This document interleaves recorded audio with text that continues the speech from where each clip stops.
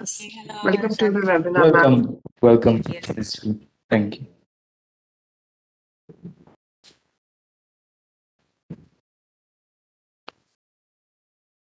It's an early morning for all of the speakers, I think.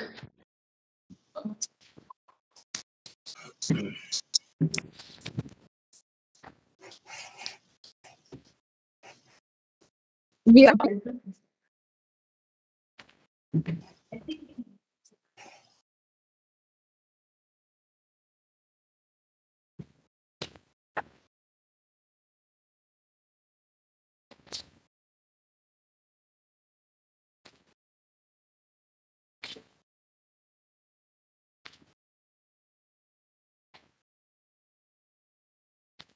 Anisha, if you send us the YouTube link, I can share it on Facebook and the Twitter. I just checked and it is not there. we're going live on YouTube, and I can share this with you afterwards as well after the session. And I can share the link as of now also on YouTube, on WhatsApp. I'll share it with you.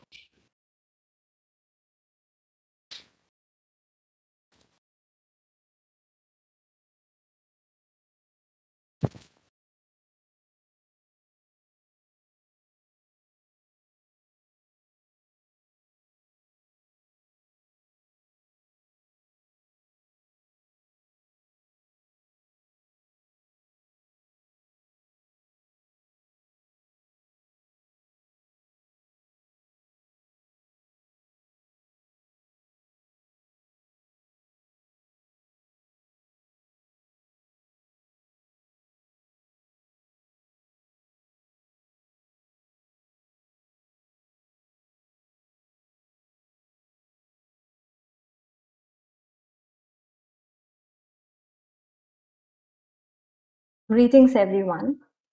I'm Sanjana. I am a law student at Geetham University, Visakhapatnam. Currently, I'm an intern at Red Lantern Analytica. We are here today for a webinar on CCP's Uyghur Genocide and diplomatic boycott of Beijing Winter Olympics. A warm welcome to today's speakers. We are honored and privileged to have each and every one of you here today. I would also like to extend my warm greetings to dignitaries on and off the dais, as well as instructors and dear friends. My sincere gratitude to Red Lantern Analytica for providing us with the opportunity to hold this webinar on such an important issue. The growing atrocities by the Chinese Communist Party against the Uyghur community are yet to be disclosed to the world, and the suppressed voices of the victims of the CCP regime are yet to be heard. Amongst all these brutalities, the Winter Olympics for the year 2022 are scheduled to be held in Beijing, China. This calls for the world to take notice of the totalitarian nature of the CCP regime, to take notice of the extremist activities taking place all around us, and to strongly stand up against them.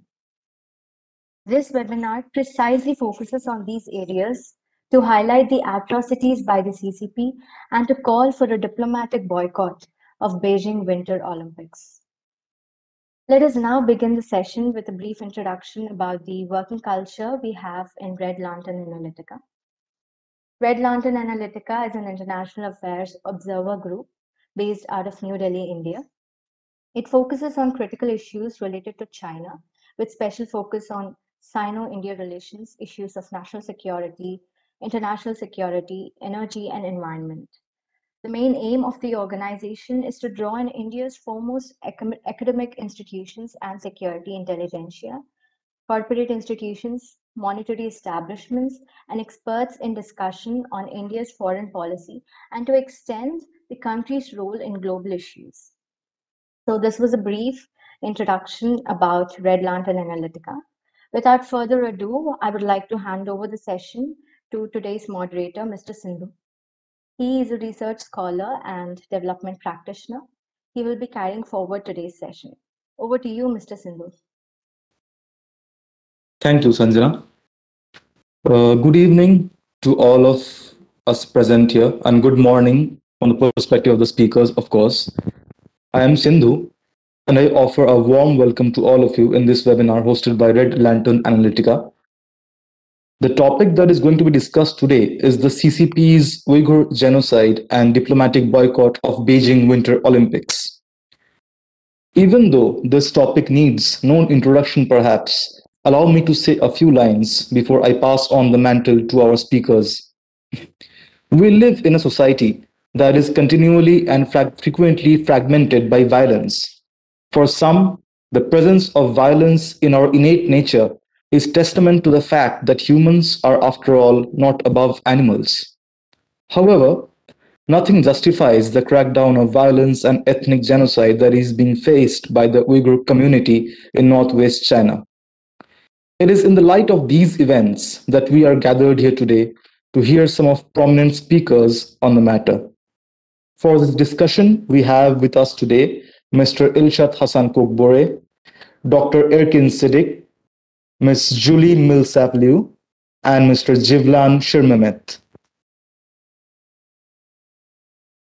I welcome Mr. Ilshat Hassan Kokbore for the first speech of the day.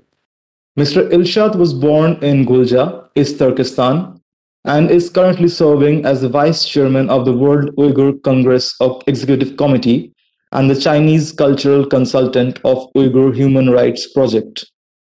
Due to political persecution, he had to flee from his fatherland to Malaysia, leaving behind his parents and family. In 2007, he joined the Uyghur American Association.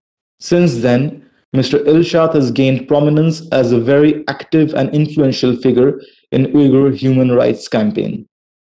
Over to you, Mr. Kokbore. Thank you, Sindhu. Thank you. First of all, thanks for the Red Lantern Analytica for organizing this event. It is very important, as you all mentioned. We are suffering as a Uyghur, and this suffering is already lasted very, very long. A lot of time when we think of the genocide, it seems to a lot of audience, it was just happened starting from 2017. Actually, it was far longer than that. Since the Chinese occupation in East Turkestan, I would mention in here, before the Chinese occupation of East Turkestan and Tibet, China never had bordered with India, and India never had any threat from the Chinese Empire. And since the occupation, we are suffering, and also the Southeast Asia, India, and others, all is under the Chinese communist threat. And starting from my personal, since 2000, the Chinese government, after the 9/11, labeled the Uyghur as, because of our Muslim background, labeled as a terrorist, separatist. Any grievance shown to the government from Uyghur side, all labeled as a terrorist action, and killed, jailed. Our intellectuals was get arrested, and all of our books censored, and this was keep going on. That's why when I was a associate professor in a college and started to show my resistance to the Chinese assimilation, and they started labeling me as a separatist. And after I was arrested a few times, tortured in the interrogation, my teeth was broken because of their beating, and also they used electric baton to electrify me. So I had to leave. And in 2003, I fled to Malaysia. In 2004, because the Chinese government find out I'm already fled, and they instigated the Chinese mob to kill my younger brother. He was killed in a daylight in a restaurant at the early morning. And until now, because when I fled, I was on rush. I don't want anyone to find out. So I didn't say goodbye to my younger brother. When he was stabbed to death, he was just 27 years old. I lost him forever. Never had a chance to say a goodbye to him. And I came to US in 2006 as a refugee. Starting that point, I continued my activism, calling for the human rights, for the dignity of the Uyghur people, the equal rights of the Uyghur people. I write in Chinese, I give speech, and then in 2014, 15th of August, the Chinese security break into my elder sister's house at midnight. She was a single mother with 2 kids. Since then, my elder sister got lost. I don't know if she is still alive. I don't know about her 2 kids, if they are still alive or in jail or in concentration camp. And 2016, April 15th of April, my father, he couldn't bear more. The trauma, sister's arrest, brother's killing, made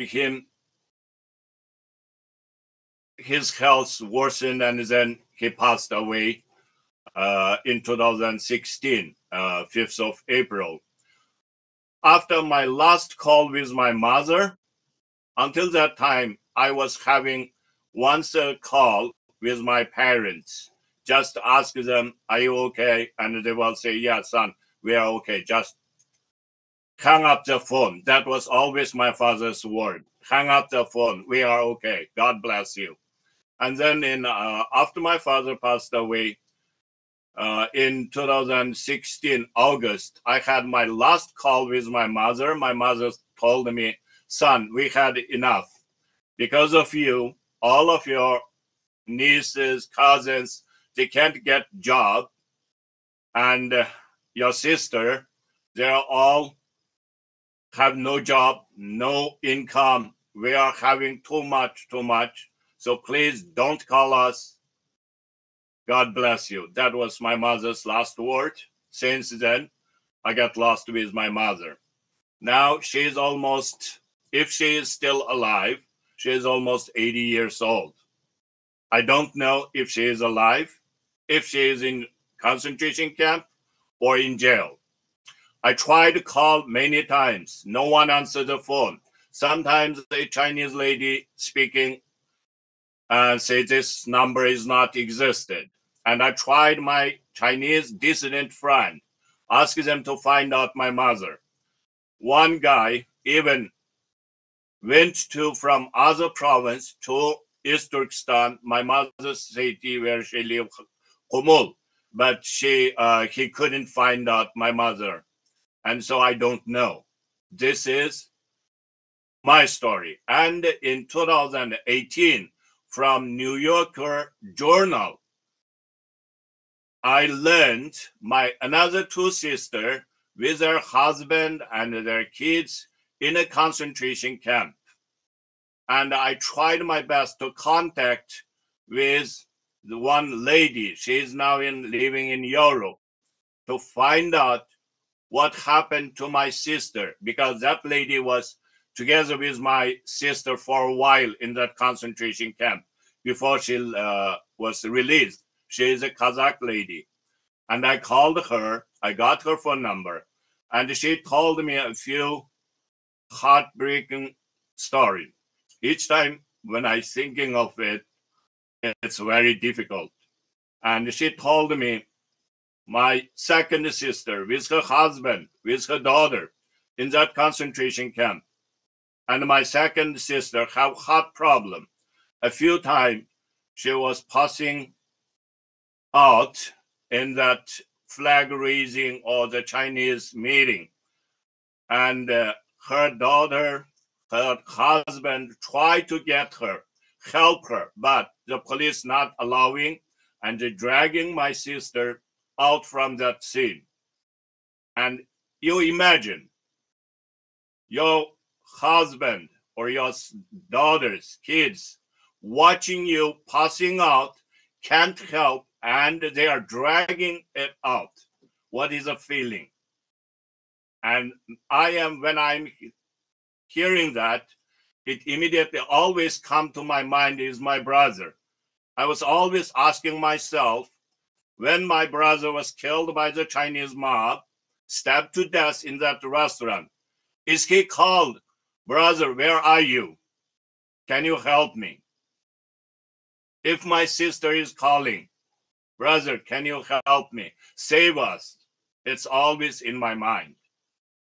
It's not something far away. Even though I'm living in the United States, I am having a decent job. I'm enjoying the freedom, but I am in concentration camp, and spiritually and physically. I can't enjoy any happiness. I was yesterday reading the Auschwitz survivor, Italian Primo Levi's book about surviving Auschwitz. And in one paragraph, he quoted another one survivor. Once you are in the torture and the suffering, forever you will be in that torturing and with that suffering, because you can't get rid of it. You can't out from that. We are in that torture, that trauma. We are all in here, all Uyghur. Everyone in US, in Turkey, you will hear Jolan Shirmamet's story later, and in Europe, most of us have the same story. Someone's father was dead in the concentration camp. Someone's mother was disappeared in daylight, and we don't know.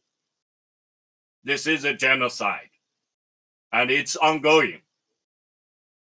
And in less than a week, we'll be in Beijing, the 2022 Olympic, and the International Olympic Committee, with his president, Mr. Bach, refusing to relocate or cancel this Olympic, giving the Chinese government, as giving in 1936 to the Nazi German, a chance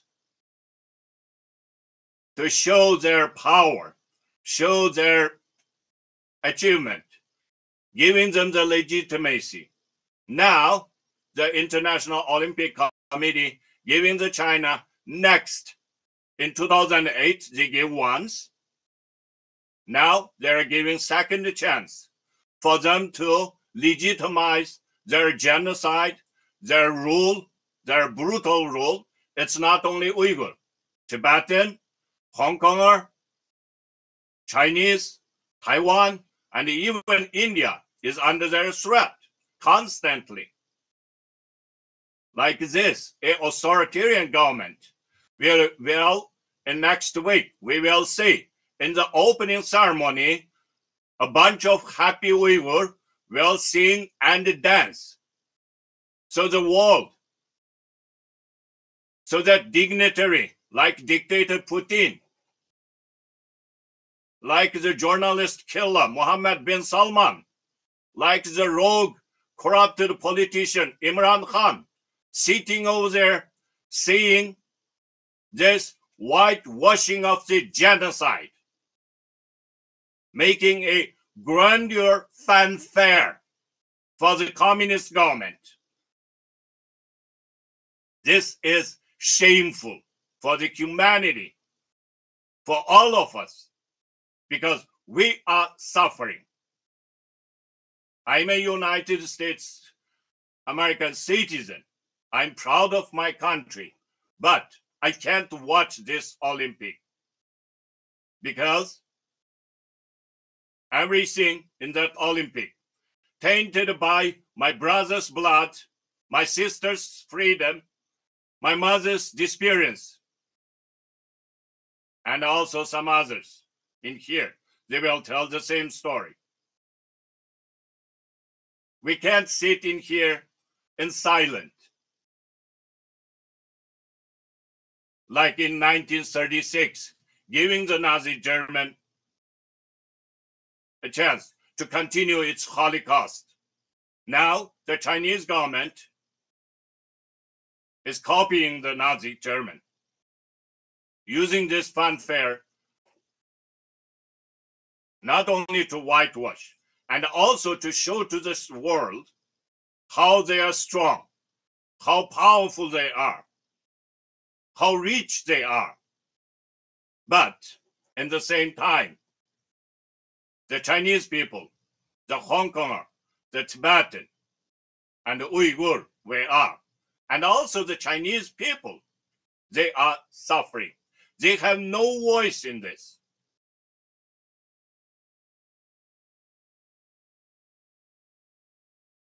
No voice in this. No any enjoyment with this Olympic. Why should it be held in this country? When a genocide, 21st century, is shame happening in there, and we are having this Olympic. So I call all humanity, I call my friends, all fellow human beings in India, in all over the world, stand up. Say no to this Olympic. We still have a few days. In a few days, we can achieve a lot. I trust, I always believe in our civilization, in our humanity, in our conscience. If we stand up, come together, in these few days, we can change the world. We can make the miracle. This is our power, people's power, if we use it. Thank you.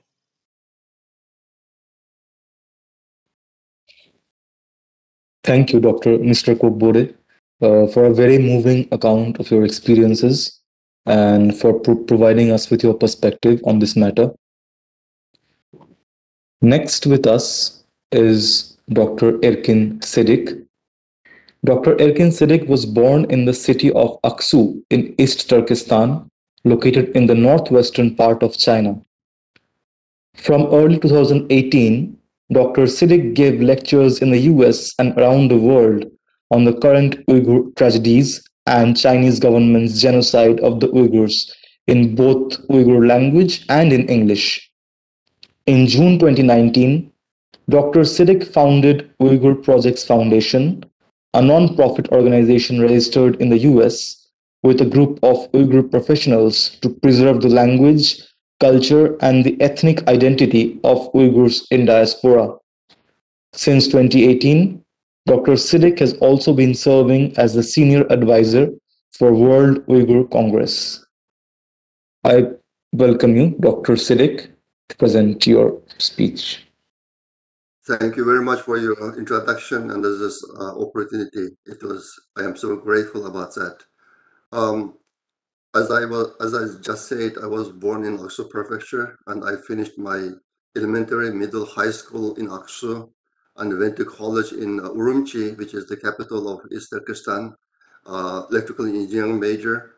I studied 5 years and learned 3 languages, Chinese, English, and Japanese. I became a university teacher, went to Japan first. After that, I came to US in 1988, and I have been living in the United States since then. I still have 3 siblings back home, and I never made a single phone call to them since January of 2017 because I was at the top position of the Chinese blacklist, and anybody who contacts me or I contact, they will be taken away to concentration camps or jail, and I haven't talked to them since 2017. I didn't visit our homeland since 2009. I visited 3 times in 2006, 7, and 2009, and I met with more than 1,000 college students. And meeting with me or contacting with me became a crime. after 2017. So all the college students are gone. They disappeared. That's why I am doing what I'm doing now. I was not political originally. I was very academic, trying to help young people about personal development, goal setting, those kind of things. But our current situation forced me to do that. This is one picture from 2009 with college students. In this picture, you see two people. The red shirt is my middle school, high school Uyghur literature teacher. He was arrested in 2018 and died in a concentration camp at the age of 78. He was a teacher before. Later, he became the principal of the middle high school, but he died. The other person, the white shirt, um, Abbas Moniaz, he's the middle school teacher. Initially, later became professional writer, wrote more than 20 books. He was arrested in 2017 and sentenced to 17 years prison. This person, Mutalib Nur Mehmet, on my other side, he came to US to study. He studied 5 years, got 2 master degrees, and he went back. But he was arrested in 2018, stayed in a concentration camp for about 9 months. After that, he was released, but died 8 days later in a hospital. The reason is internal bleeding. And I had another person. I couldn't get a picture of it, but his name is Erkin Siddiq. He was one electrical vocational school teacher in Urumqi. He was taken with a group of people to Malaysia, Singapore, and Thailand in 2015 for a trip. When he came back, he was arrested at Beijing airport. The reason is because his name is Erkin Siddiq, same as me. That means the airport keeping my name or picture in the airport, in the custom, and he was arrested. The lead of the team was a Chinese, the university principal, or the school principal. He did the explanation, saying it's not Erkin Siddiq in the US, in NASA. This is different. This is my teacher. He's a good guy. But they said it's none of your business. And they tortured him 3 days, integrated him, and he released him back to Urumqi. But he died 1 week later. I can go on and go on like this. Every year I travel around the world. The only thing I hear is the mourning of the people. Every family lost many people. That's the situation. And I want to make 2 points very quickly. The first one is Uyghur people abroad trust me. So whoever gets some very important information about the situation back home, they send it to me. So I'm kind of center of information. I live like that every week with the new information about what's going on. And also from the East Turkestan, the party's central government in East Turkestan, also the central government official of the Chinese central government as well. So I got a lot of information. I want to tell you some numbers very quickly to show you the sheer size of the genocide, what's going on in East Turkestan. Since 2014, about 1.8 million people, Uyghurs, transferred from concentration camp to prisons. 1.8 million. 2.1 million Uyghurs were transferred from concentration camps to other part of China. They were used for bioweapon experiments, for the organ harvesting, and also murdered.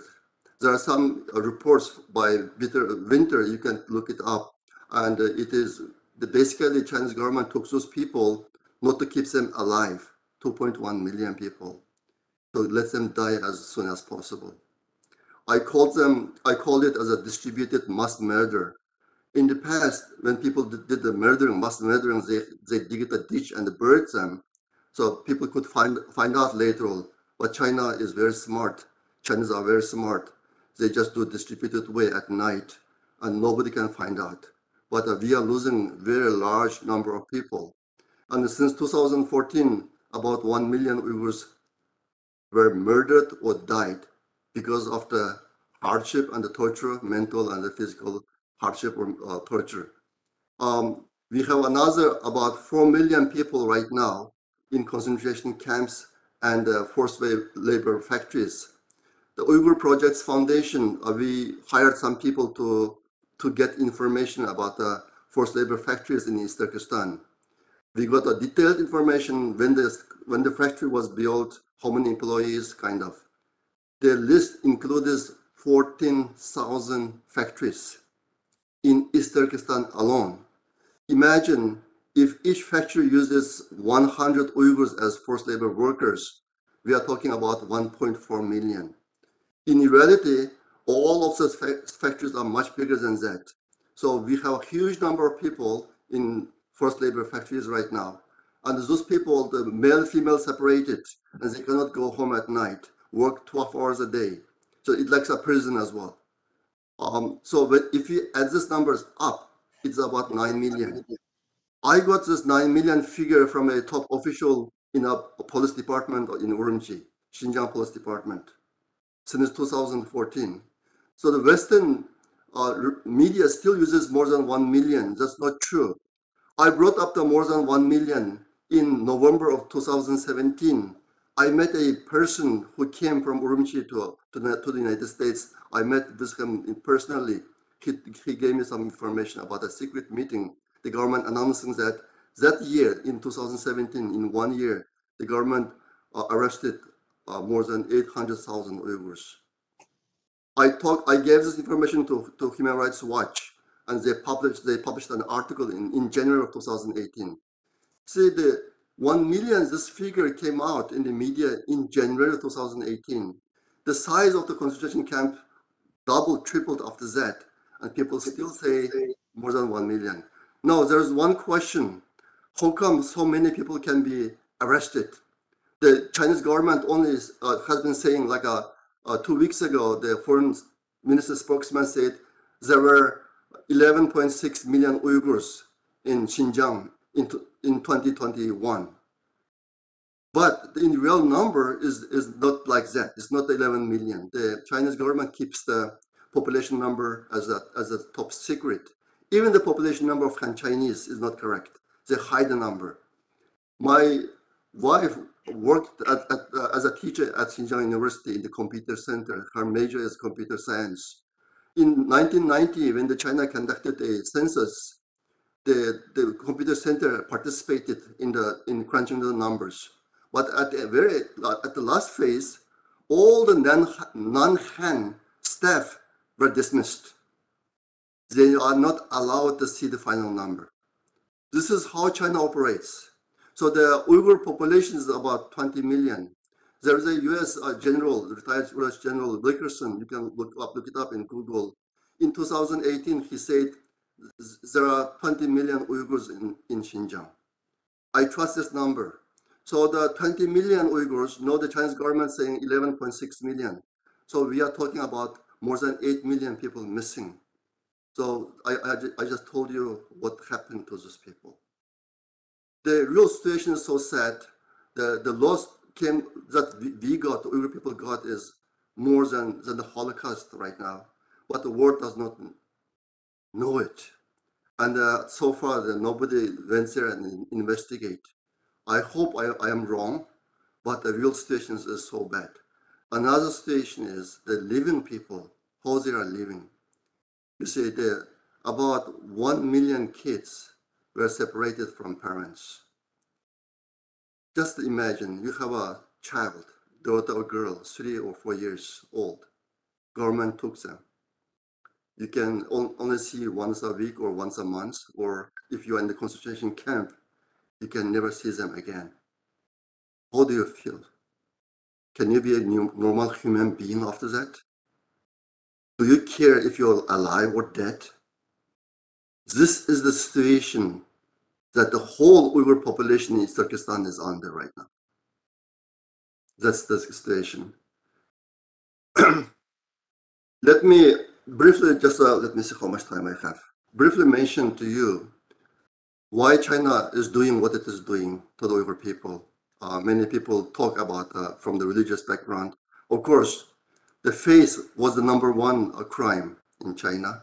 So the first phase of the people arrested, all are religious people who prayed 5 times a day. And the second phase are the people who have contacted me or meet with me. I am at the very top list. All the people who contacted me are gone.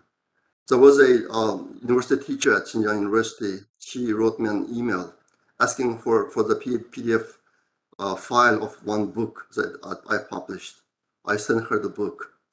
She was arrested and sentenced to 15 years to prison. Just one email. How I learned that? Her brother is in Japan.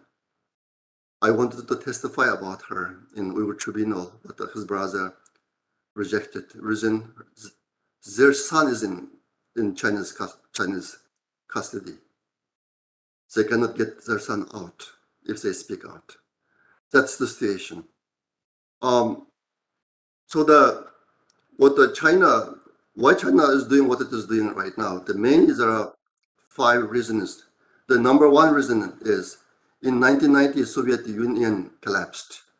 One of the main reasons is Soviet Union kept all the non-Russian people or minorities in their own land. They preserved the language, culture, religion, everything. So when the Soviet Union collapsed, all these republics became independent. China learned a lesson. This is their biggest fear since then, saying we cannot keep the minorities alone, separately. So China decided to have only one race. They call Zhonghua Minzu, Chinese race. Eliminate all the minorities. If you look at Chinese official documents, they always say there are 56 minorities in China. In reality, they are all gone, assimilated. Got rid of it. Right now, only the Uyghurs and the Tibets are left, and the China are after them as well. That's the number one reason. Number two, the One Road, One Belt initiative. There are 2 major land routes for this project. And one of them passes through East Turkestan. It starts from Xi'an, passes through East Turkestan, go to Central Asia and Turkey to Africa. 2 of them starts in East Turkestan. One starts from East Turkestan and go to Gwadar port in Pakistan. Another one starts from East Turkestan, go to Central Asia and Europe. So for this project to be successful, China needed a stable environment. And they always thought Uyghurs is a threat for this initiative. So what they did to the Uyghur people is a final solution for stability. This is the number 2 reason. Number 3 reason that China always afraid that one day China may go to war with the US. If that happens, US can airdrop weapons in East Turkestan, weaponize the Uyghur people, and Uyghur people will fight with the US against China. There is a Chinese general called Dai Xu. He's a professor at China National University. Also, he's a senior advisor to the Chinese central government. He did a survey from 2009 to 2011 in East Turkestan. And after he finished the survey, he gave a presentation at his university. There is a YouTube video of his speech, 2 hours long. At that speech, he says, the Chinese government has been saying the number 1 threat is terrorism. It is bullshit. Actually, it's not like that. Actually, the number 1 threat is the Uyghur population. In Kashgar and Khotan, 95% of the population are Uyghurs. If one day China fights with the US can arm easily 300 to 500,000 Uyghur men, and those men will fight alongside the US against China. I will this problem until to the end. I will not rest until solving this problem. So what you see right now is a solution to that problem. 70% of the males in Khotan and the Kashgar prefecture are gone. 70%. That's number 3 reason. Number 4, China needs land and natural resources, but not human life, not humans. They have oversupply. Just look at right now what's going on in Xi'an, Tianjin, Beijing, Shanghai, Shenzhen, with the Winter Olympic thing and with the quarantine, what's going on. For China, human life means nothing. They don't care. Uyghur population is 20 million. When China conducts census, the census area is more than 20 million. So 20 million population means nothing for them. Mao Zedong killed about 45 million people during the Cultural Revolution from 1965 to 1975. You can look it up. So the Uyghur people, this is number 4 reason. Number 5 is the opportunity. China rised up economically, and they bought out all the governments around the world, including the international institutions like United States. United States, I was told there are 15 or 16 committees, and the head of the 7 committees are Chinese, from China. So the UN is dysfunctional, does not work anymore. And the World Trade Organization, same thing. World Health Organization, same thing. So the China see an opportunity to do this openly, and that's what they are doing. So all the Uyghurs abroad now, we became crybaby. We lost so much. Like I have many hundred relatives. I don't know who is alive, who is not, and who is in concentration camps because I cannot contact them. This is the world we are living, and Uyghur people love social life, and we have a lot of performances on YouTube. I cannot watch that kind of YouTube anymore because I started to cry. Everything about Uyghurs are gone. Language, culture, custom, religion, you name it. Nothing. The February 1st is the Chinese Spring Festival. I am getting a lot of videos right now every day. Uyghur people dancing. Uyghur people are forced to dance Han Chinese dance. You cannot see single Uyghur dance. All the Uyghur dance classes are eliminated, even from the art schools. So this is a situation. It's happening in the 21st century, and we have condemnation, criticism, and the U.S. came up with several bills, but it's all not helping. The pressure, China does not care about the pressure. They didn't change their plan. They didn't slow down, but they are speeding up the pace. I got one piece of information which says Xi Jinping decided in 2014 to kill 1/3 of the Uyghurs, lock up 1/3 of the Uyghurs, and convert the remaining 1/3 into automatons, or people who are living in the Middle Ages. And that's what you see right now. The 1/3 of the Uyghur population is about 6 to 7 million. So at the end, you can expect only 6 to 7 million Uyghurs will live, but they will be converted to automatons. They only receive orders. They act based on the orders, not on their own. Human being like that. That's what we are heading. I don't know when the international community takes actions, but what they will find is horrible. Is worse than Holocaust, but this is 21st century, and it has been more than 70 years from World War II, and the world is still allowing this to happen, and even rewarding the China with the Winter Olympic. It's a stain of the century. It's the stain of the humanity. The China will not stop with Uyghurs. For China, all other races is foreign races, subhuman. Just look up China's history books. They call other races subhumans. Only the Han Chinese are the full human. This is how they looked at other races in the past. And still it's rooted deeply in their culture. And that's what we are facing today. And the world will face again. You can see that from the One World, One Belt initiative. China should be stopped. Otherwise, we are expecting a world that's not recognizable by the current human being. Thank you very much. Thank you, Dr. Siddiq, for presenting the facts and numbers that in fact paint a very grim picture of the reality. We also thank you for presenting your perspectives on the political motives of the matter. I'm sure it will be taken up by our audiences at the end of this discussion. Our next guest is Ms. Julie Millsap Liu, who is an advocate for Uyghur human rights. She has spent a considerable amount of time in China, and after witnessing the growing atrocities against Uyghurs, she began advocating for equal Uyghur rights. Her background is in political science and education management. Over to you, Julie. you so much. And thank you to Red Lantern Analytica for hosting this today and also for the work that you have been doing consistently to bring awareness to this issue, particularly for Indian audiences. We're very appreciative of that.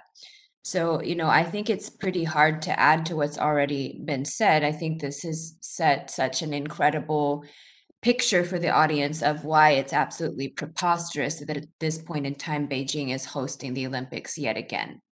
I did have the experience of being in China for the 2008 Olympics, and it was clear at this point in time China should not have been hosting. And since then, the situation has obviously only drastically devolved. And so, what's incredibly disturbing about this all, again, is our response as the international community and how we have refused to learn from past mistakes. And so, to give a little bit of context on international response thus far, we have just recently heard a verdict even from the Uyghur Tribunal in London, again confirming that the PRC is guilty of genocide. And so it's really a powerful reminder when we look at some of the things that have been done, that where governments have failed to perform their duty, we're seeing more countries begin to join the diplomatic boycott. But, this really was the bare minimum response to a genocidal regime hosting the Olympics. And so it's been left to the people to kind of step in and put pressure and draw attention even to the ways that the IOC is corrupt, in the same way that it has been left to the people a lot of times to put pressure on the governments to act where they should. And so for a lot of our governments, they're still failing to fully recognize the threat that the situation presents. This is a human crisis. It should concern anyone with a conscience. But beyond that, the implications of allowing China to get away with genocide and allowing the IOC to continue with these types of corrupt behavior have enormous, dangerous implications for the entire international community. And so, just as a reminder for the audience, it is left to us to remind, to provoke, to fully realize the gift of the freedoms that we do have, but also protecting our own national sovereignty by calling out what is happening right now. I think that it is difficult a lot of times for people to fully grasp that something so evil could really be happening. We're still seeing that the average citizen in many of our respective countries is sheltered from the realities of what is happening. And we're kind of being conditioned to accept that China is the way that it is. And that's really dangerous as well. So even with what we've observed in the last few years, in my personal perspective, should be enough of a wake-up call to the international community with what happened with COVID. And so obviously this is a nation that should not be hosting the Olympics. And we continue to have leaders in the international community choose to believe that, human rights is not their lane, or it's really beyond appalling. And so we're seeing that Uyghurs, obviously, and beyond that, Tibetans, Hong Kongers, Southern Mongolians, and as Ilshat mentioned, Chinese people themselves their lives are treated as disposable. And so the dynamic between the international community and China has really been quite shocking. I think a lot of times people are using a lot of language that is kind of presenting it as if we call for accountability or we call out these things, we're warmongering potentially. And we really need to continue to call on people around the world to recognize that, it's China, the Chinese regime's actions are hostile. And so we need to continue to lend our voice on this issue. We have to reiterate to the world that China is not a country ruled by law and cannot be while the Chinese Communist Party is in power. It's not going to acknowledge human rights. It's not going to be on the same page. And the worldview of its leaders is so fundamentally different than the rest of the world, that hostage-taking behavior is normal. So just as we've heard already on the panel today, this is common behavior. Taking family members and friends of people that speak out or are considered dissidents hostage is normal behavior that's openly defended. And so I think, enough is enough. We have to have this attitude. We might question how something so cool could be happening, but it is happening. And so we need to recognize that and move forward. So continuing to affirm this type of criminal behavior and the way that the IOC has done that is not particularly surprising given the IOC's history, but what is, I think, shocking about it is with everything that's even come out in the last few months, with disappearing a top athlete, with continuing to engage in this type of threatening behavior against international athletes that are traveling to the games. Again, these are all things that might have been predicted based on the response thus far from the Chinese authorities, but also from the IOC itself. And so I think what we're left to at this point in time is recognizing the IOC is not going to do the right thing, and nations have been slow to even agree to a diplomatic boycott. Many still have not. Is to do what we can to draw attention to the IOC's complicity and corruption leading up to the games, to continue to use the conversation surrounding it to raise awareness, and also to call on people around us to refuse to watch the Olympics. So, being unable to commit to something so basic as a full boycott is extremely disappointing. And my personal perspective has always been, yes, it really, really is a terrible situation for athletes to be put in. But again, that is the fault of the IOC for awarding Beijing the Olympics. And this is something where we're talking about a life and death situation. So it is unfortunate that we're having to call on athletes to refuse to attend the games or to use the games as a backdrop for raising these conversations. But this is reality. Uyghurs are facing death. They are facing genocide, the loss of family members. So it goes beyond loss of career or loss of prestige. This is a truly atrocious situation. And so we need more. We have to continue to use at this point in time the games as a backdrop to call for the release of political prisoners, to draw attention to the fact that it's ridiculous that Beijing's hosting the games again. And so again, we have to make sure that as the international community, leadership has to be more than a slogan. It needs to be more than just a buzzword. We have to be really resolute in a response to evil, and that starts with examining the ways that our own governments and the IOC have been complicit, and we have to continue to use this horrific moment in time with the Olympics to propel us forward, to do whatever it takes to end this evil that's occurring. And I'm not going to take much more time because, again, I think that just by listening to the stories of Uyghurs themselves, and as we'll hear from Javlan shortly, what's happening with his family, this is enough to compel the international community to act. It should convict every single person of the ways that we have failed to recognize the threat that the Chinese regime is. We have enough. If we were to isolate any of these instances that have been mentioned, that would be enough to demand that our governments take a stronger approach to China and decouple, let alone, demanding that the Olympics be moved. So again, I would just highlight that listen to these stories and realize that these are not isolated incidents, that this is something that concerns every single member of humanity, and how much more so recognizing the implications that this has for the sovereignty of each nation and the future of the free world as a whole. So again, with that, I'm looking forward to hearing from Javlan and to engaging in conversation afterwards, but please hear what Uyghurs are saying. It's really quite that simple.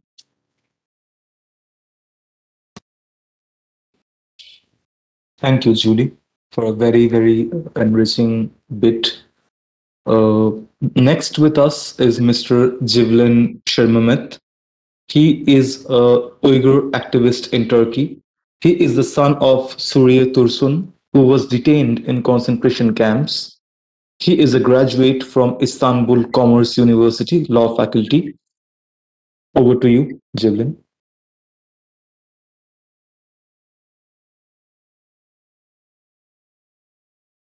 Thank you for giving me this chance for speaking of for my family, and I'm very happy joining this platform.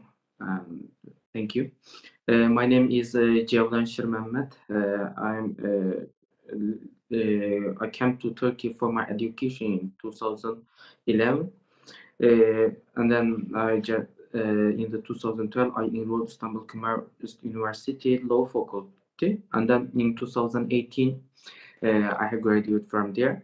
During my student times in the university, every winter and the summer vacation, I have been to my family and been to East Turkestan for visiting my family. last times I visited my family in the 2016 October. It's my last time I come to Turkey. Yeah, since then I haven't been to go back again visiting my family. Because in the from the 2016, actually from the 2017, no one in the diaspora, no Uyghur can go back to East Turkestan for visiting their family. Most of Uyghur have lost in touch with their family more than 5 years, 4 years. For example, it's me. Since 2018 in January, I haven't. I have not been able to contact with my family.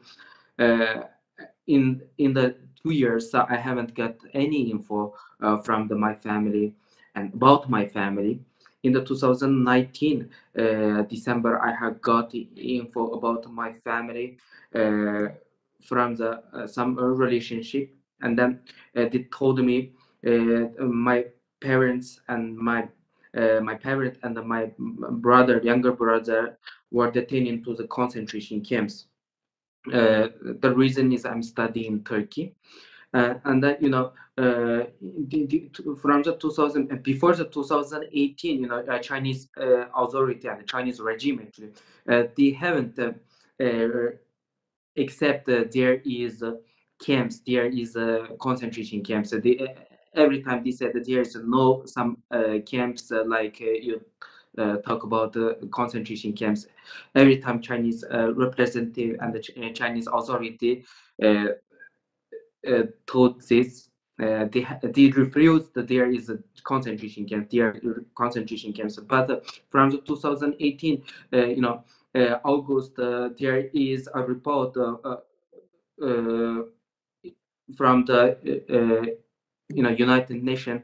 It totaled more than 1 million and 1 million and 500,000 Uyghur were detained into the concentration camps. At that time, Chinese authorities said that there is no concentration camp. This is an education center. We educated some Uyghur people who need some education, and then we told them Chinese language. We told them law, blah blah. This is a Chinese excuse, Chinese regime's excuse. But I just want to told my family members, my parents working for Chinese government more than 30 years as a civil servant. My mother is accountant working. She was working Tridan Industry Department in our hometown, and then my father also working more than 30 years as environment protector, working for environment protection ministry. And then the both don't need any educated what the Chinese authority told. They can speak Chinese language very well and didn't know Chinese law. And my brother also, he has graduated from the Chinese university in the Lanzhou, and she is an engineer. And then she also working in the as a custom in the Kazakhstan and our my hometown Korgas County border in Kazakhstan and Korgas. What kind of educated they need? So Chinese authority always lied in the world. They said we told these people some skills and education, but they lie, because my parents also is example, and Mr. Erkins did also told, and Mr. Ilshat Hassan also told that their family member also, they don't need any educated, just like my parents. So when I learned this info about my family, and then I just trying to contact with the Chinese embassy in the Ankara and the Chinese consulate, also Chinese foreigner office in the Beijing. Let them helping me contact with my family. Let them helping me give me some info about my family. But they just keeping their dead silence. They haven't responded to my question. And then after that, I decided to speaking out to the world. I know when I beginning to speaking out, maybe I will face some dangers. Maybe I will face some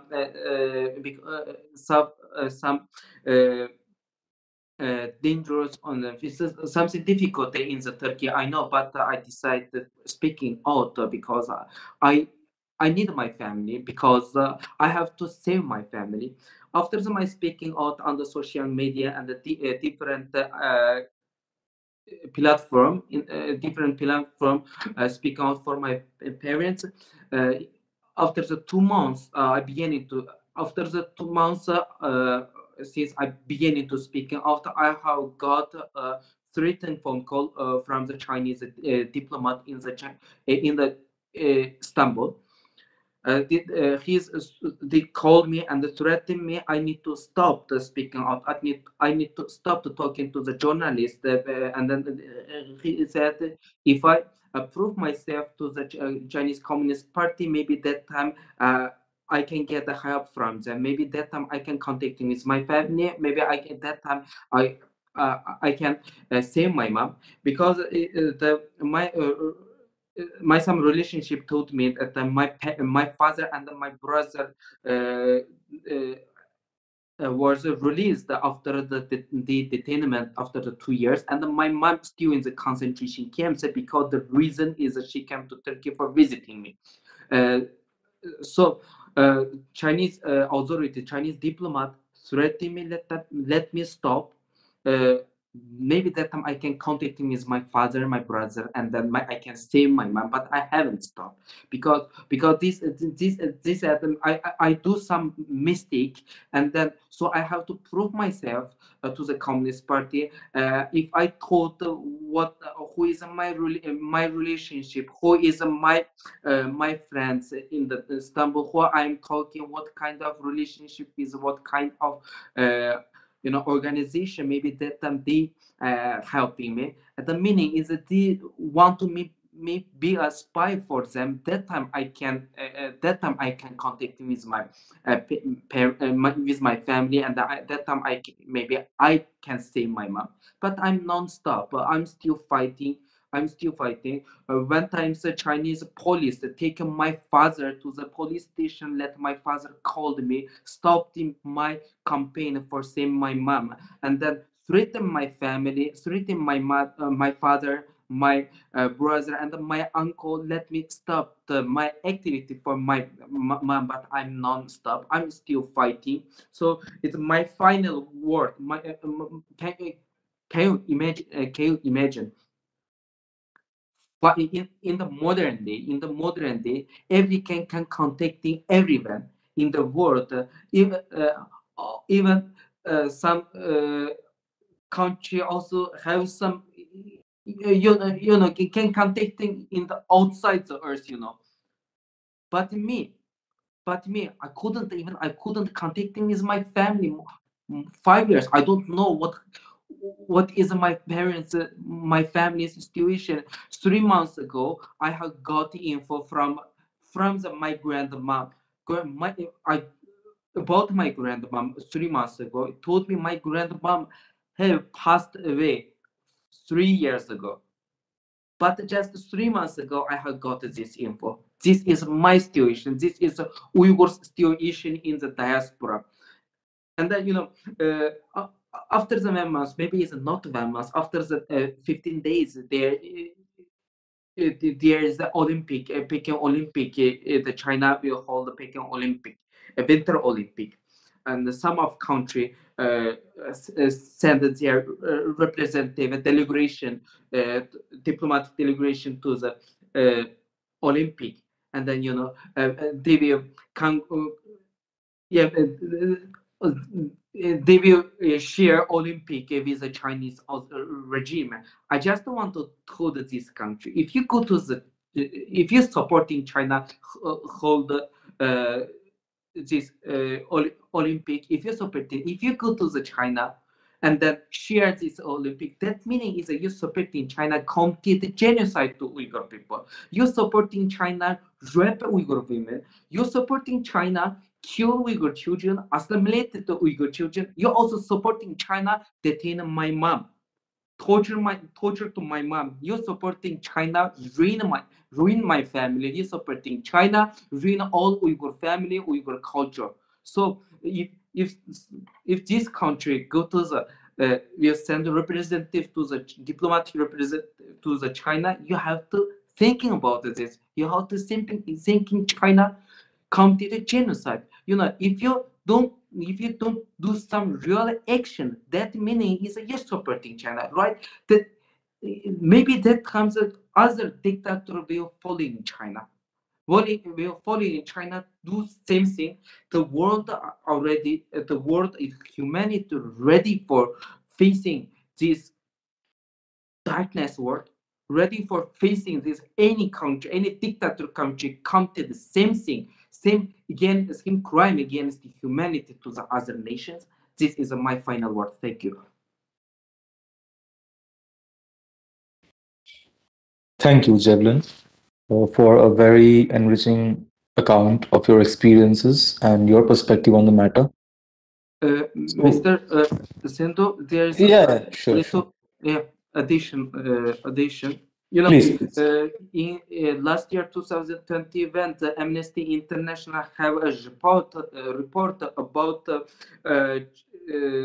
Chinese regime have separate more than 500,000 Uyghur children from their family. This report. Can you imagine after the 10 years, after the 10 years, the Chinese regime will teach these children, more than 500 million children, Uyghur children, without their parents educated, without their cultural, without their religion. After the 10 years, can you imagine? Maybe they will change a killer machine for the Chinese army. Maybe they will do some operation in the different country or the different world. These Uyghur children as a Chinese army's killer machine. Can you imagine this? Yes, this is my final word. Thank you. Thank you, Mr. Javelin. So now we will move on to the question and answer part of our discussion. So there have been some questions that have been received over mail beforehand, and there are some questions which are specified for our speakers, and there are some which have been left open for general discussion. So first, I'll just proceed with the general questions. Anyone amongst you can choose to answer. First question is, what could be the role of international organizations like UN, Red Cross in preventing the genocide or the tortures that the Uyghur community has been facing? What is your take on this? Anyone amongst you can choose to answer. Yeah, let me start with this.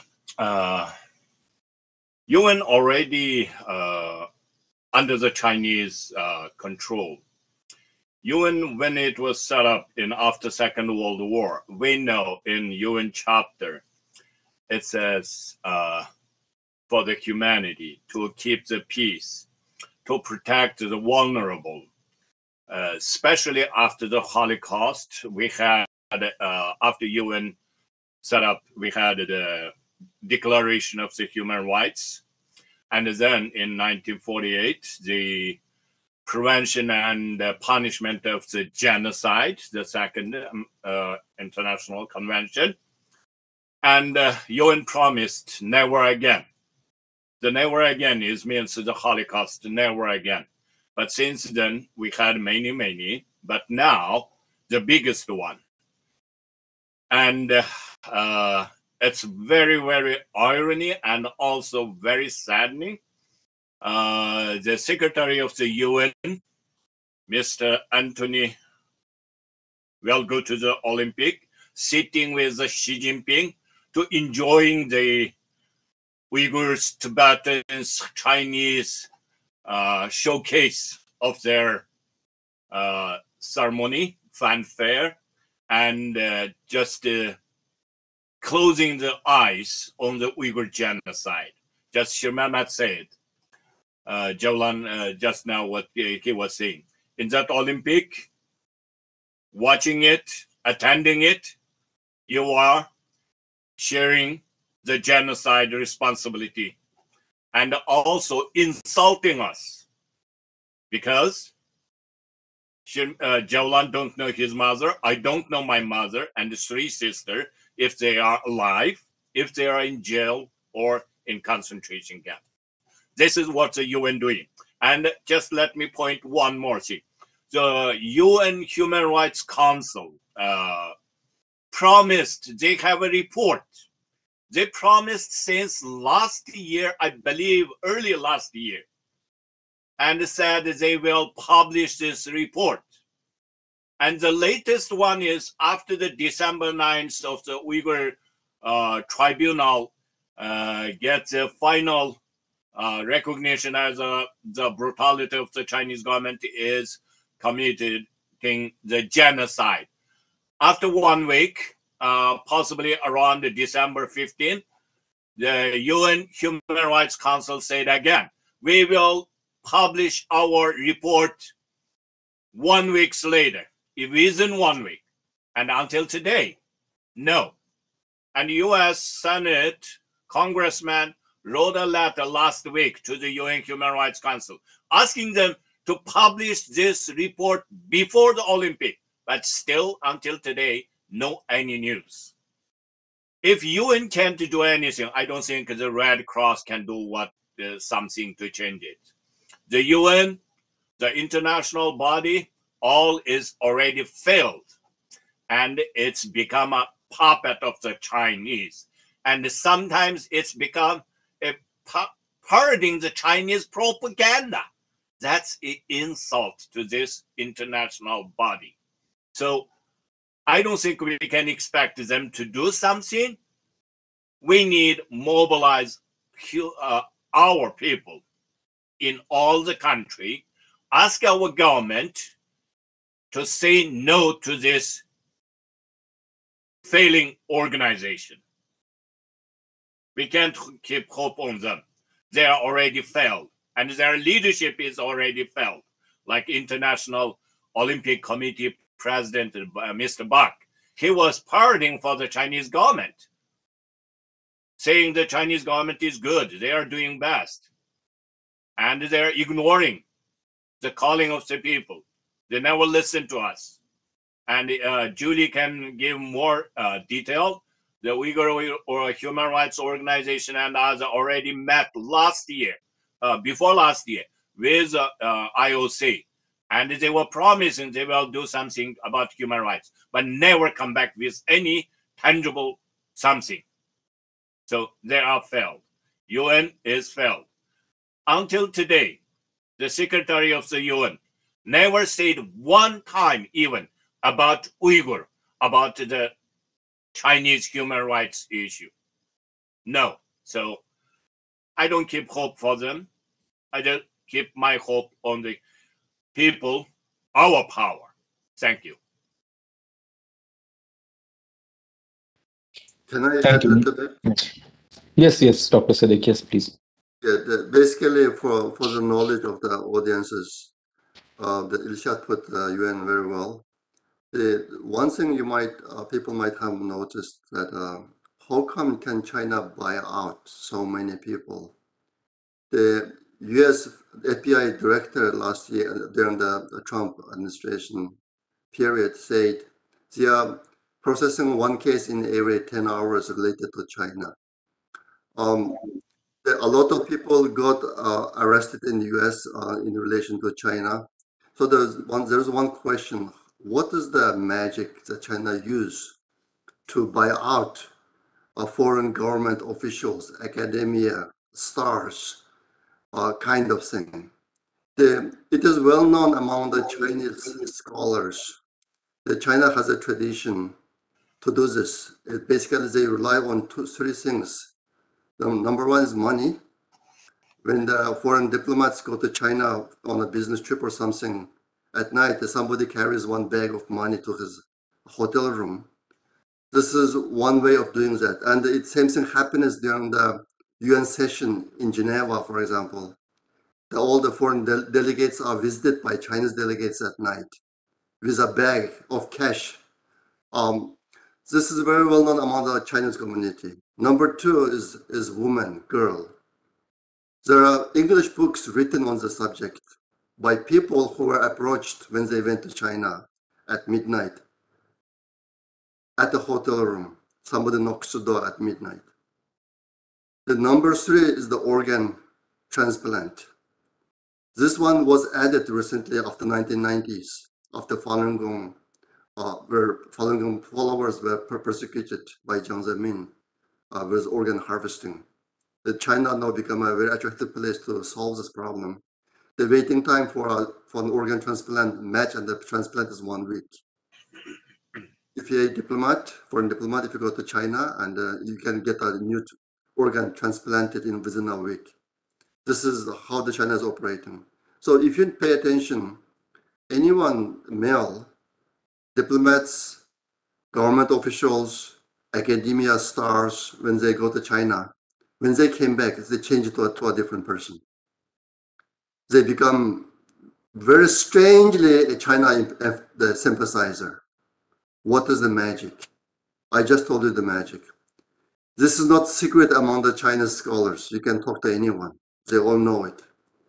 This kind of tactic has more than 2,000 years of the history. China is relying on that, and they're using it very well right now. You brought up the Red Cross, and to tell you the truth, I have never heard Red Cross in the last 5 years. And didn't hear anything that they did something about Uyghur genocide. So they are out of picture completely. And as Mr. Ilshad Hassan pointed out, UN is dysfunctional. I have been writing on my Twitter, either the UN should be rebuilt, replaced by something that works. It did a great job after World War II, but it is doing nothing except burning a huge amount of cash every year. But they are not doing the job. It is not something 70 years ago. That's one of the reasons that nobody can stop China. Thank you. Thank you, Dr. Siddiq, for adding on to Mr. Kokbore's answer. Well, the hopelessness is truly frightening, but then on the other hand, as Mr. Kokbore has been saying, uh, there is the scope for, hoping in ourselves as humanity to take a stand against this mm, matter and the reality that Julie was also speaking that we are shielded from the reality most of the times, and I think it's time that reality is finally brought in front of people in a much more democratized manner, so that people can raise their voices and opinions. Okay, the second question that has come up is that how have the governments of Muslim majority countries reacted to China's crackdown on Muslim minorities? Or what has been the response from the broader Muslim world, and specifically from governments such as Iran, Saudi Arabia, or Pakistan? Let me Jump in. start. Oh, you go ahead. Let me start. Julie, do you want to speak on that? Okay. Yeah, as you know, the Uyghurs were sold out by them, by all the Muslim countries, governments, and also Turkic countries, governments too. For Muslim countries, we have sympathizers during the ordinary people, of course, but the government are not. Governments are not. There are several reasons. One is that they all tied up with China's economy. The Islamic organization, the members, 57% of them have, for 57% of them, China is the largest trading partner. So basically, they tied up with economic relationship with China. Second is, they all have their own human rights problem. They're all dictators. They're not the democratic countries. They're dictators. So criticizing China will expose themselves. So that's the second reason. There are two more reasons in this regard that I cannot think of now. Richard, can you add them? Do you know that there are four main reasons for this? Yes. Until today, we are able to mobilize the Muslim majority people from the people, but not the government. The government always flip-flopping. For example, Malaysian government sometimes becomes strong after the Chinese giving them some benefit and then backing up, silence. And Turkish government is the same. They can jump and using the harsh word to criticize the Chinese government. After the Chinese government sending a delegation, I don't know if they have the money bag with them, but after a day, two, the Turkish government will be again back up. Other than that country or other Muslim majority country, one I would like to criticize harshly is Pakistan, because a lot of Pakistani citizens also they lost their Uyghur wives or Uyghur husbands. They are also crying for their family member. They were detained in the concentration camp or some is disappeared. But the Pakistani government, I remember 3 times I saw in the video, YouTube or in the news, when the journalist asking Imran Khan, if you know the Uyghur under your friend China was prosecuted, just crossed the border, and he say he don't know, and he just pretending he don't know. He knows it, but the money is stronger. And I would say the Muslim majority countries still not yet come to the modernization, democracy. So the ruling elite was only care about their benefit, not listening to the people, not to following the international rule.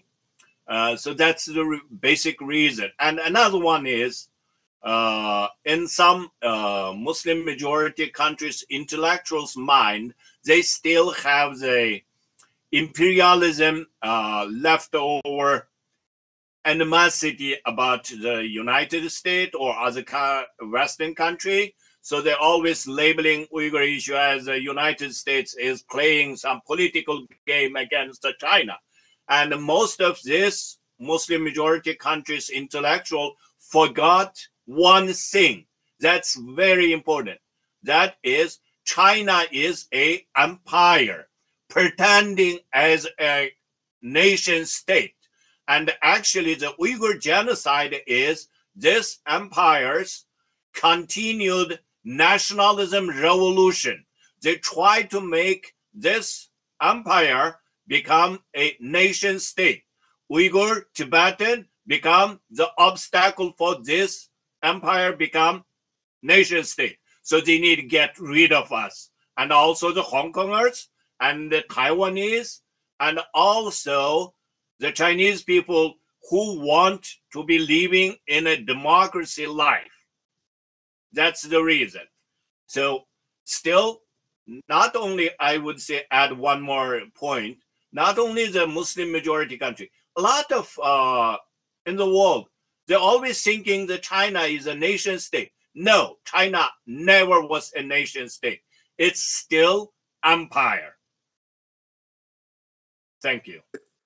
To also add, it's important to note and to remember that China spends an incredible, massive amount of resources investing in propaganda targeting these countries.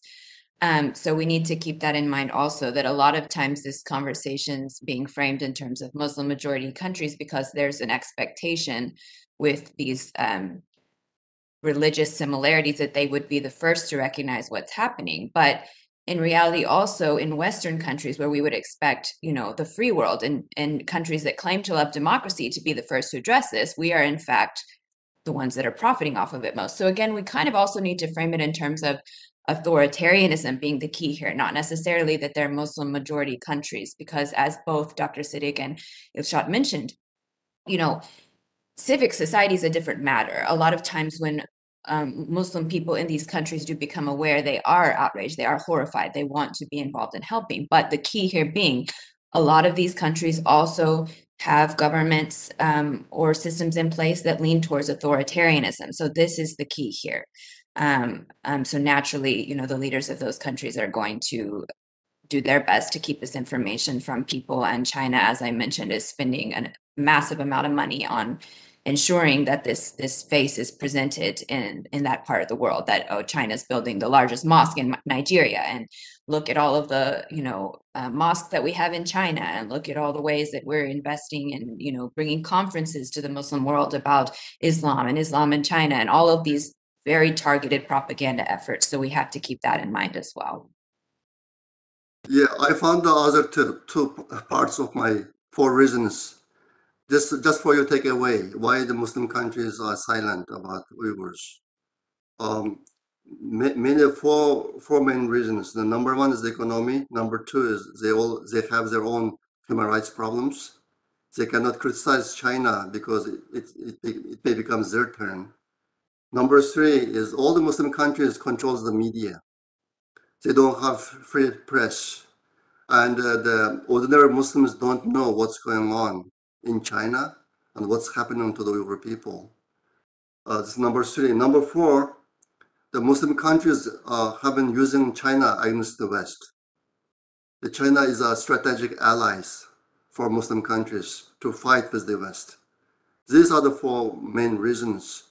The Uyghurs are very faithful Muslims historically for a long, long time. After 1949, the Chinese government forbid the Islamic teachings from all the old schools. So like me, I didn't learn a single verse at that school, any school. When my daughter was studying at the 8th grade in the US, she brought back a social study books. It had 1 chapter for each major religions, including Islam. It was about more than 30 pages. When I saw that book, I cried. I made a copy of those 30 pages because I have never seen an Islamic textbook in my life. But Uyghur people taught the religion at home and kept a good faith, and very faithful Muslims among other Muslims. But we thought all the Muslims are one family when we face an oppressor. The Uyghur people try to help other Muslims during the crisis in Palestine, for example, and the Iraq war. Uyghur people collected donations in secret to send to those regions. But this time, when we are in trouble, we were abandoned. I have been telling this when I give speeches to Muslim communities, and I say, either the Islam we learned has problem or Muslim have problems, because they didn't treat us as a member of the family. We were abandoned. This one is adding another dimension to the Uyghur tragedy, or Uyghur genocide. Thank you.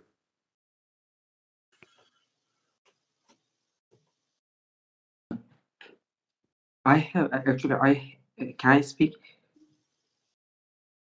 Yes, sure, Jalen. Please go ahead, please.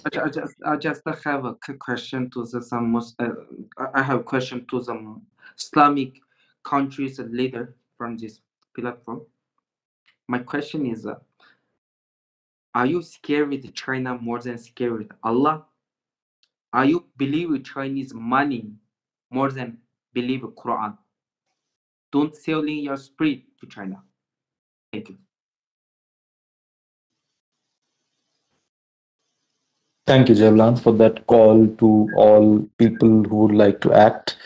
Dr. Siddiq, you also mentioned a very interesting point in your speech that there is a culture of subhumanization, so to speak, in the Chinese education world, broadly speaking, where they are, taught from a very young age about the inferiority of the other races or other cultures. So, can there be a cross-cultural, so to speak, rise, or what, according to your opinion, can be a counter to this?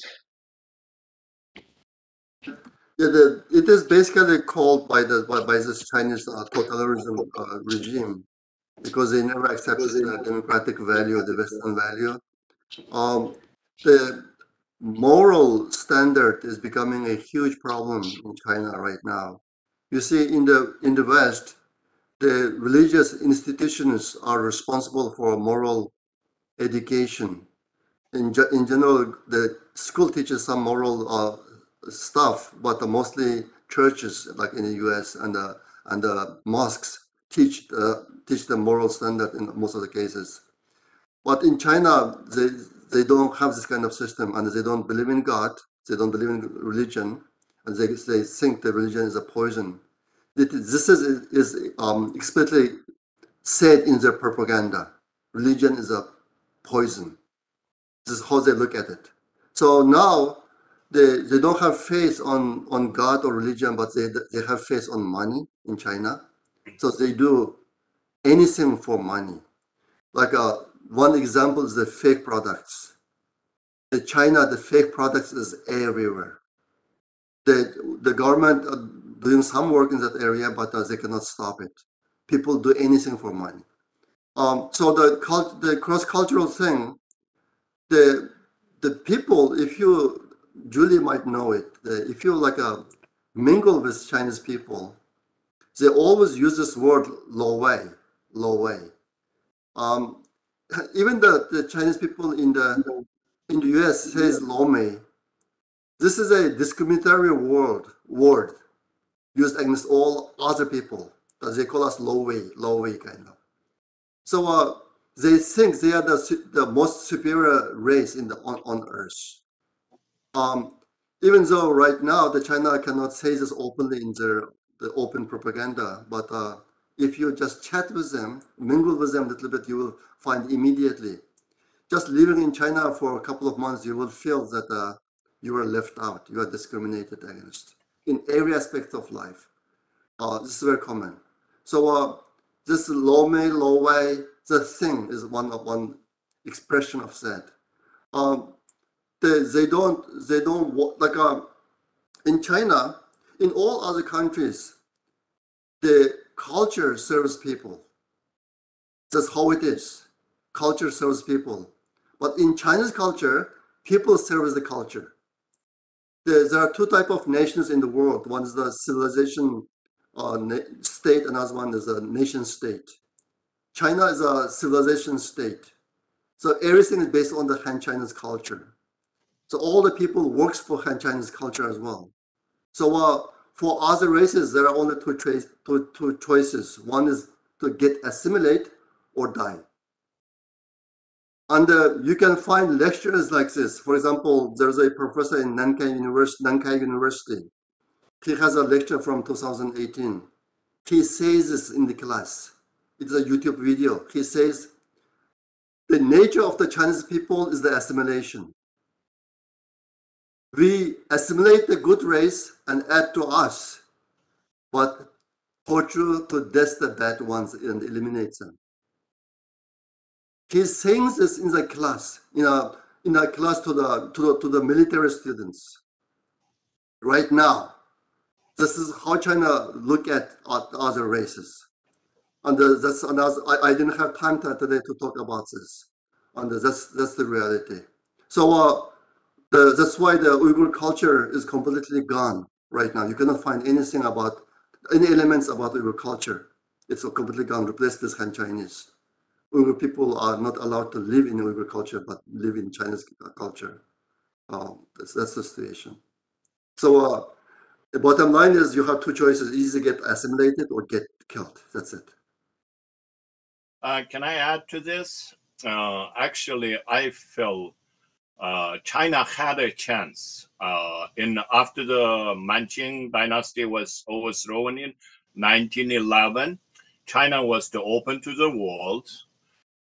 It was a short period of the multicultural, accepting, and the Chinese people was recognizing the outside world.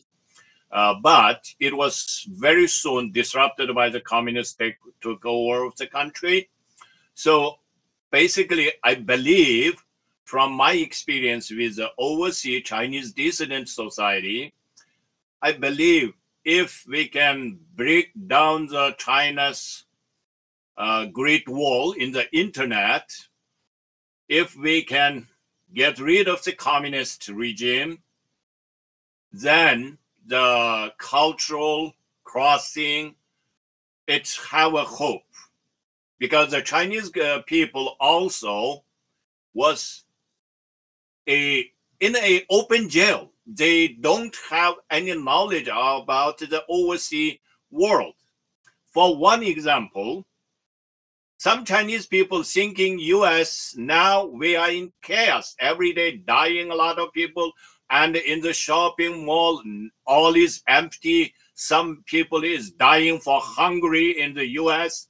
And this is what the Chinese propaganda department describing the outside world.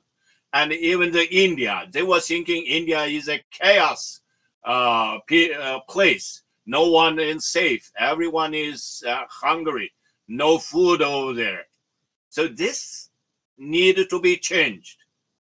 That will start from breaking down the Chinese Great Wall in the internet.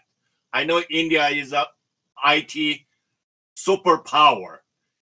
India can do more in this, taking down the Great Wall of the Chinese internet. Let the Chinese people to know outside world in real sense. Then we can develop this cross-culture dialogue, enlighten the people who are under the brutal regime of Chinese for more than 70 years. That's the starting point. Thank you. Thank you so much, Dr. Silik and Mr. Kubgore, for your views on the matter.